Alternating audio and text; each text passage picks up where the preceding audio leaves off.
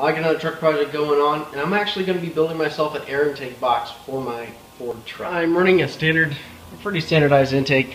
This is actually Napa 6637 air filter. That's the part number. This works great. It flows a lot of air, but the downside is it pulls hot air, because if you think about it, this is all inside the engine bay, and this filter, while it flows like a lot, if it's right next to this hot engine, it's pulling air from right there.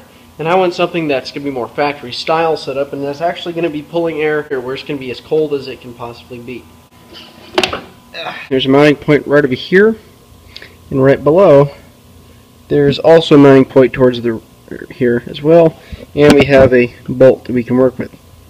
Now the challenge is I need to build an air filter box that is able to hold the entirety of this 6637 air filter. Guys, this thing's massive. So that's going to be a bit of a challenge. It's definitely going to be the big box. You can see it kind of fits in quite nicely in that little groove right there. It's the idea being then that I could just build a box around it and then maybe figure out the piping that goes to the actual intake itself a little bit later on. So check it out. This kind of technique that I'm using to, I guess, mock out the shape of my air box. I'm using a piece of cardboard and an X-Acto knife just to kind of cut out the shape as to where everything's going to be. What I'm going to do later is I'm going to take the pieces that I make out of cardboard, and then I'm going to trace it on a piece of steel, cut it out, and weld it all together. At least that's the idea in theory.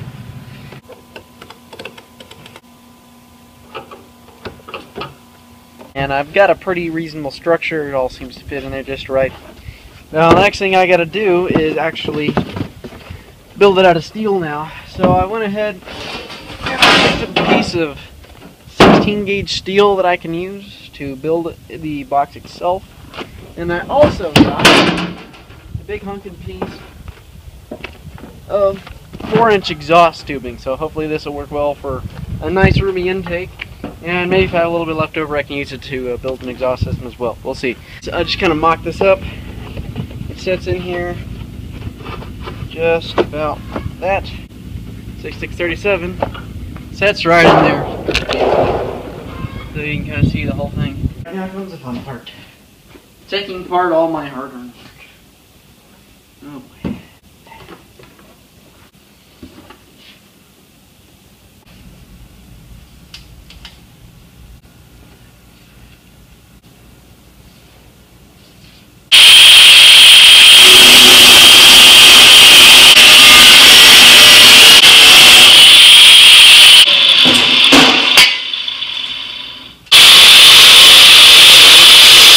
There's a couple studs. I need to measure 473. So if I make I need to drill 2 half-inch holes in the bottom plate, and I should be able to get this thing to work. Alright, so part of the fitting here, I gotta trim off this whole side. You can see I still have the mark. Now I'm gonna see if I can trim that off here real quick. The main thing will be whenever I drill these holes themselves, make sure that it still will line up, which odds are it might not. No.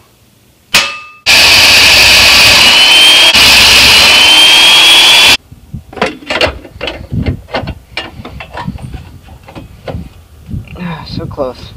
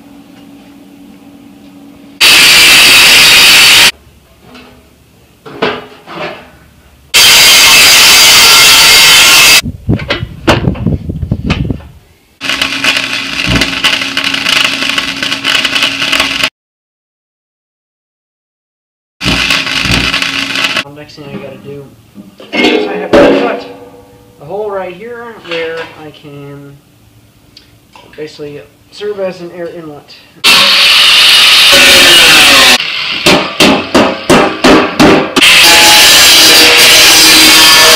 Now that's piece of exhaust tubing. In my case, it's going to be an intake.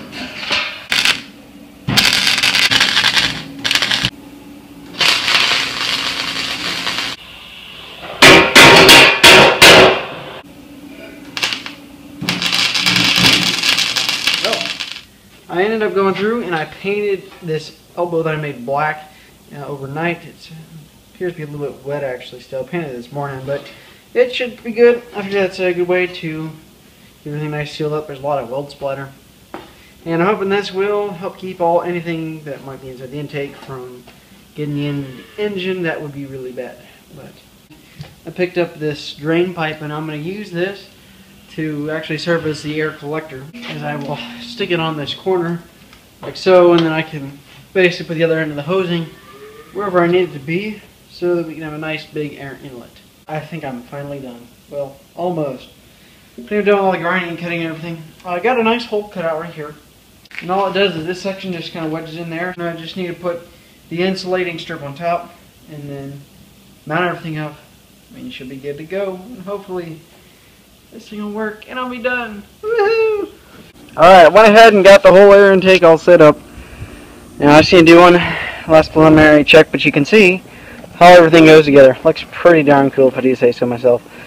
And it's a really tight fit. You can see where I had to put a little piece of insulation between the airbox itself and my AC line. So that's something I might need to figure out later. Maybe make this thing smaller in the future. But this is that ducting line. I got that drain pipe, goes all the way down over here, get nice cold air. Hopefully everything should work well. So I guess the next thing is just to do a double check on all these hose clamps right here, make sure they're all good to go, and then heck, take the thing for a test drive. It should be fun. Alright guys, time to go for a test drive. Let's see how this thing serves us. Alright, it's almost from a dead standstill.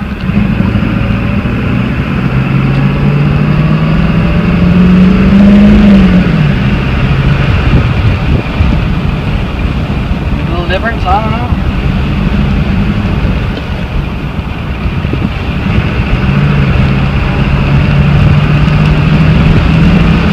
Woo! Oh yeah. Wow.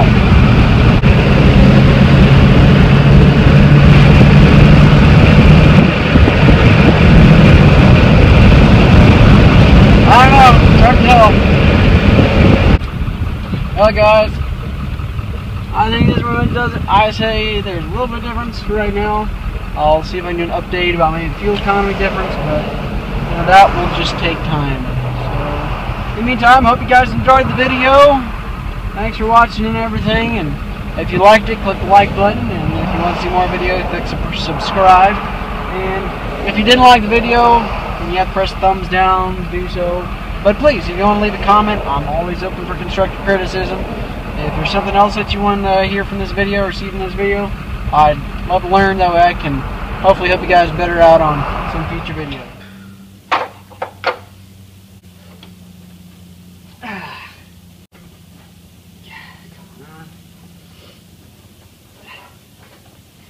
I said this thing's not going to be moving.